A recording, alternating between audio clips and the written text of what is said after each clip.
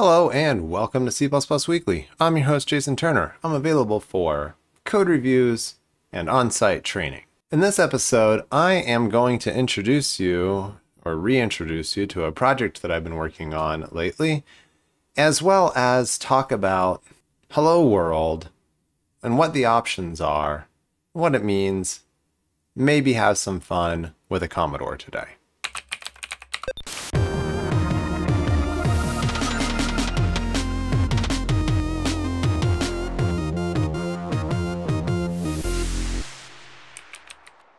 Alright, so we're all familiar with Hello World, and it generally ends up looking something like this.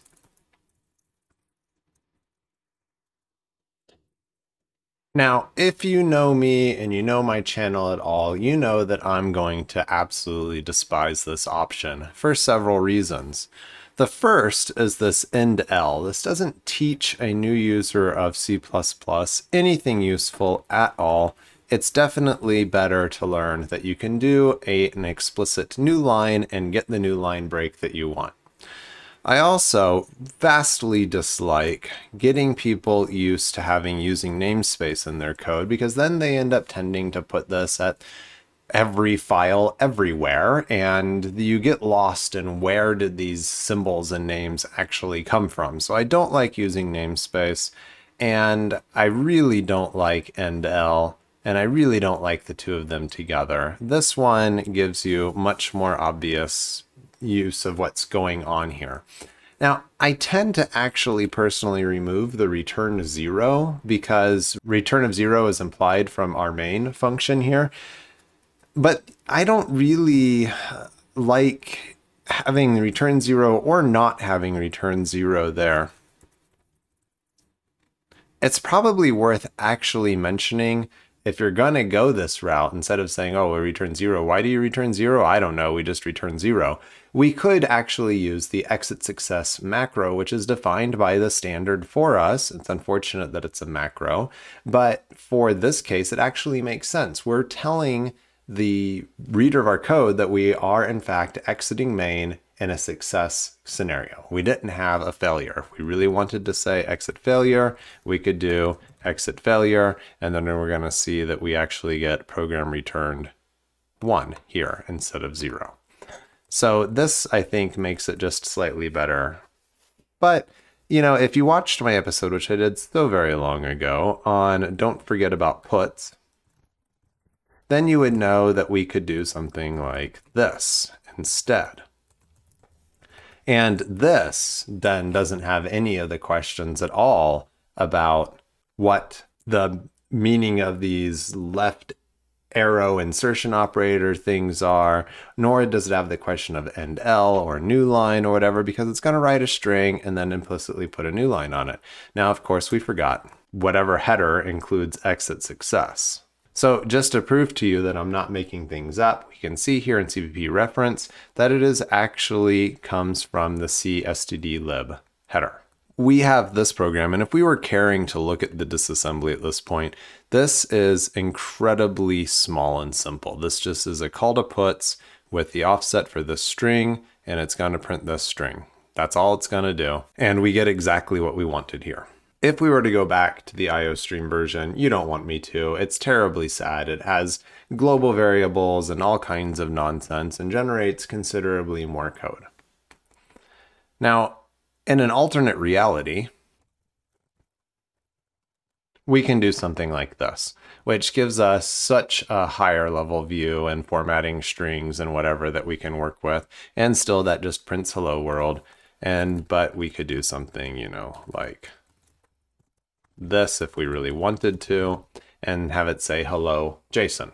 But there is something notably lacking from all of these examples, and that is specifically the fact that I can't say where on the screen I want these words to go.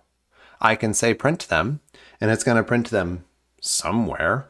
If you're developing a GUI application, it's going to go to some console window that you may or may not have access to at the moment. It's going to print as the next line, and it's going to move everything else up probably. It sure would be cool if we could print it where we wanted to. Which brings me to the latest version of my Commodore 64 C++ work that I've been doing. Now, if you saw the Rich Code for Tiny Computers talk that I gave at CBPCon 2016, then you're going to be familiar with some of this. But I have been working a lot on it lately, probably too much on it lately. Really, what we can do with the Commodore, because we know exactly where memory resides and we know how to write into memory, is we can just put hello world wherever we want to on the screen. So I have a couple of helper functions here, and the first one is puts.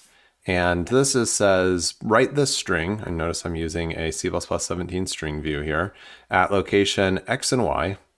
And the start of memory for the screen buffer is hex 400. So I'm just adding that Y times 40 because it's a 40 column display plus X. So I get the offset I want to on the current line. And then I'm doing a mem copy of the data that's in string view for the length of the string view to this particular memory location. And this memory location is just a way of taking a memory address and giving me back a pointer. Now, interestingly, I need volatile here because I need to make sure that no write is considered a dead store and is eliminated by the compiler. And this is actually the correct time to use volatile. But then I have to use constcast actually to get rid of volatile. When we think of constcast as just a way of getting rid of const, it's actually a way of getting rid of volatile as well. So I'm a little bit questioning this particular line of code and hope to think that maybe I can come up with something a little bit better later on. But I'm doing a mem copy to this memory location and this much data, and the memory location is calculated here by the X and the Y offsets. And so I'm writing hello Commodore 5 times. And I'm just going do, and it should make a little line of them down the screen, diagonal. So at the moment, this is all very much in flux, but this is the command line that I have. I am actually pumping this through AVR GCC. If you watched the original version of this stuff, you would know that I did a 386 translation. I decided that that ultimately ended up becoming a dead end because the 386 instruction set is far too complicated and its calling conventions don't make a lot of sense from a 8-bit small stack perspective. Any function call that you make in 386 has to push all of the values onto the stack and then call the function. Well, it turns out that the calling conventions that GCC uses for AVR actually uses registers. And there's 32 8-bit registers, which works out nicely because we have one 8-bit register on the 6502, but we have an awful lot of 0-page addresses that we can use to pretend like we have 32 8-bit registers. So if I were to compile this hello Commodore, I've got AVR3 mode, verbose asm, WAL, W extra. I'm compiling but not linking. I'm outputting to the console. I'm outputting assembly and I'm doing an O3 optimization level. I'm including the standalone lib.std++ for AVR that already exists out there on GitHub. I'm compiling in C++20 mode and I am putting it in mtinystack. This is a flag to tell GCC that I only have 256 values available on my stack, which is perfect for the Commodore because it only has an 8-bit stack. So tiny stack. I am then teeing this out to avr.asm so that I can see this intermediate code generated. And then I'm piping that through my 6502 for C++ compiler. That's what I've renamed this project. You see here x86 to 6502. It has been renamed 6502 to C++. And I am teeing that out to 6502.asm. And assuming that that whole thing executes, I am then assembling with the XA cross assembler for 6502. I'm telling it to interpret all characters as PETSCII screen codes specifically because that is what I want to write to the video memory. That one is probably going to end up changing at some point in the future. And I'm doing -m, which allows me to have more complicated comments on the end of my 6502 assembly lines. And then if all of this succeeds, I am immediately launching the program with x64. And I expect it to succeed. Okay, so there we go. We've got hello Commodore diagonal down the screen here. Now, interestingly, it looks like with encoding for this video going, I can't quite hit 100% emulation speed. But that's fine for the sake of today. And I can actually notice that the emulation speed goes down while I am talking, which I find even more interesting. But either way, we got hello Commodore printed wherever we wanted it to. Now, this looks like a simple program that just says 10 sys 261, so I can actually call 2061, and I am jumping directly to this memory location. That is where I loaded my machine language program, and it will run this hello Commodore again. So I can scroll back up here, hit sys 2061, and I get that hello Commodore printed again.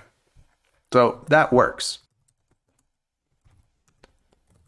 We take a quick look in the 6502 assembly that's been generated. I have merged together here the AVR translation code, the verbose assembly comments from GCC, and as well as whatever other directives, warnings, and unknown things that I have at the moment.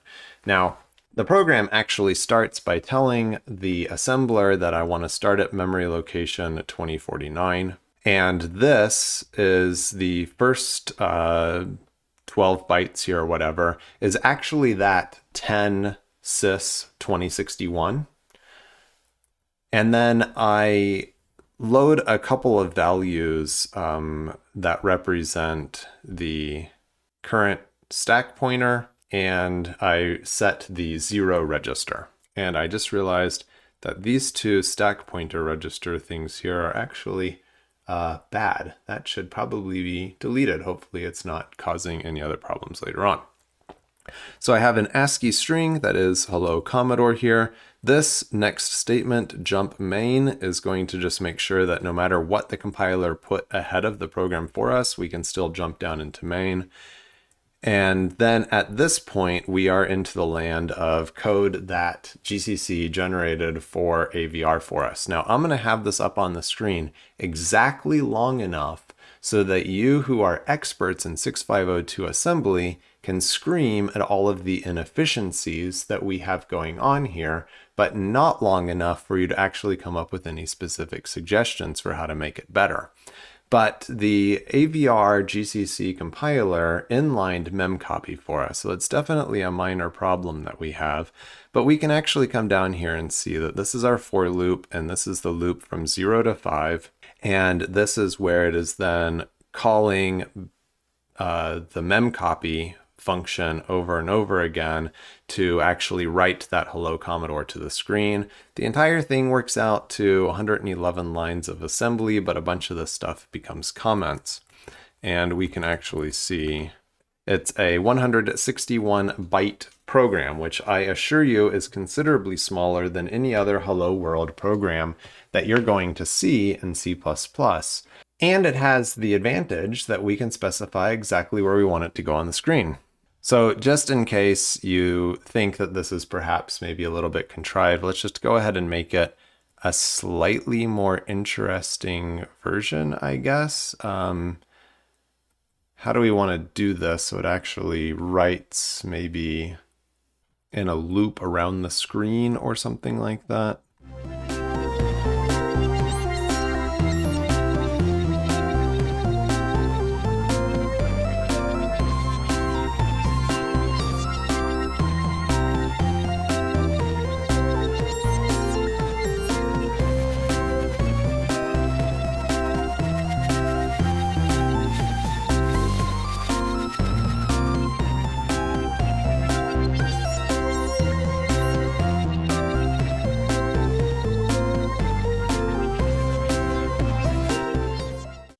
All right, so there we go. We've got some sort of cascading something filling the screen for our hello Commodore input here. And it looks, actually kind of interesting, kind of demo-y or something a little bit, but not really that exciting, I guess. Now, if you're curious, there are definitely lots of features missing. For example, the 6502 nor AVR3 have a multiply or divide unit. So if you want to do a multiply or divide, it better be something that the compiler can do at compile time, or something that the compiler can optimize at compile time. I have not yet had the chance to put in those intrinsic functions, but otherwise most things seem to be working. No floating point yet. That maybe will be coming at some point in the near future. But I'm hoping to use this as a little bit of a playground for future episodes, and we'll see what we get and what we think. And now if you go and find this project on GitHub, be warned, I want to stress this. This is not at all ready for normal primetime consumption of this tool, and I am working on it daily and making all kinds of changes to it. So if you go and create a pull request, expect that it might almost immediately be broken from a merge perspective because of other changes that I've made.